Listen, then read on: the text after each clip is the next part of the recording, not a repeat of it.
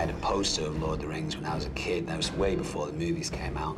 If you'd read Lord of the Rings, it was quite a cool thing, you know. My first exposure to Lord of the Rings was realizing I needed to run to the bookstore to discover something about this Tolkien, and the person in the bookstore said, "Tolkien?" I said, "Yeah," sort of feeling stupid, and they brought me over and showed me, you know, here's a whole shelf, and there you go. There's like 50 things.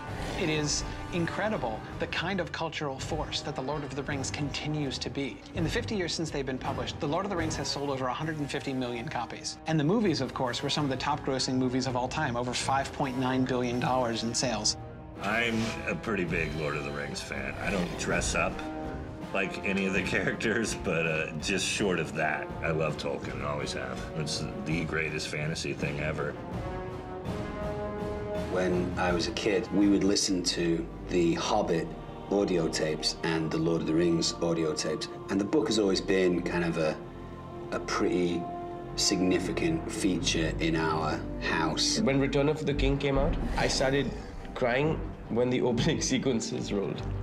That's how big a fan I am. It's got a love story, it's got battles, it's got the fight of good against evil, it's got, you know, how do you make decisions, how do those decisions influence people around you and influence the world around you, you know? So it's a very big book in that regard. I was waiting with bated breath for the movies, probably from when I first heard they were in production. The Two Towers I probably watched at least 25 times, and I probably watched Return of the King about 30, 35 times. Fellowship of the Ring, I saw in theaters once a week for an entire month with my mom.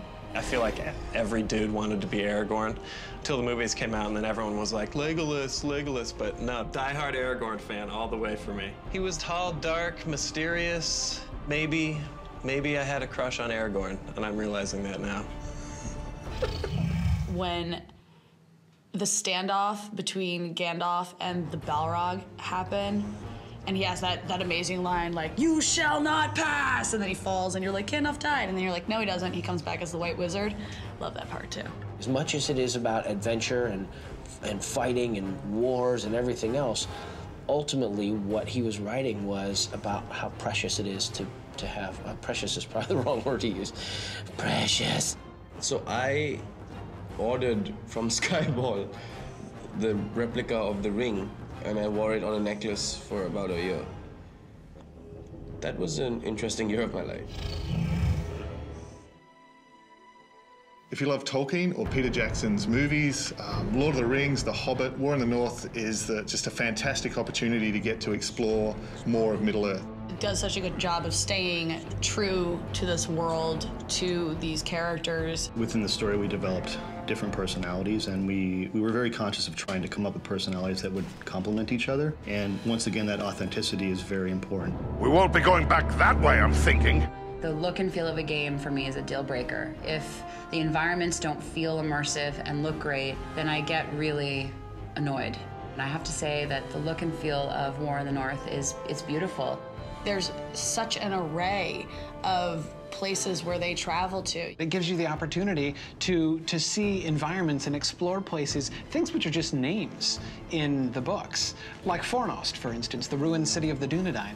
And you actually get to go and travel in it. They made you feel as if you're in the Mirkwood or running around in Mount Gundabad. These are places that you've read about or seen in the movies, and they look and feel a lot like that in the game. I like the organic feel of it, you know, the castle walls are kind of crumbling down and the bows and arrows are made of pieces of wood. You know, it's not all really slick and kind of polished. Expect to see some very familiar faces from the films, but also some from the books that weren't in the films, that no one's really seen before. I present to you Elladan and Elrohir, the sons of Elrond Hathalden. Lord of the Rings brings out the best in artists. And I think this game is another example of how much it means to the people who are designing them. The second I sat down in front of the game, I knew I was playing a Lord of the Rings game. If it didn't say it was a Lord of the Rings game, I'd say, why are these guys ripping off Lord of the Rings?